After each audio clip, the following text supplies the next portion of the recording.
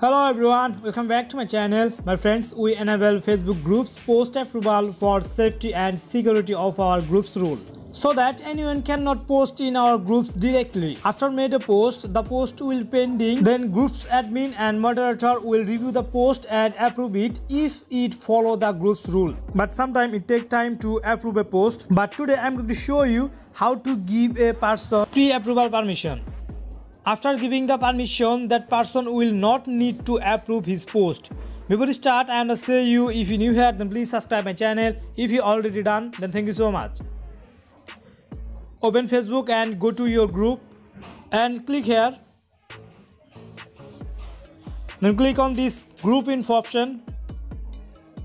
Scroll down and click on this members option. And from here, search the person.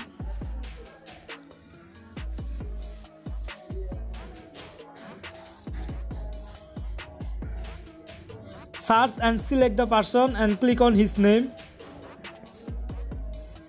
and then click on this pre-approve option. Okay, we have done. Hope you like the video. Please subscribe my channel. Thank you so much.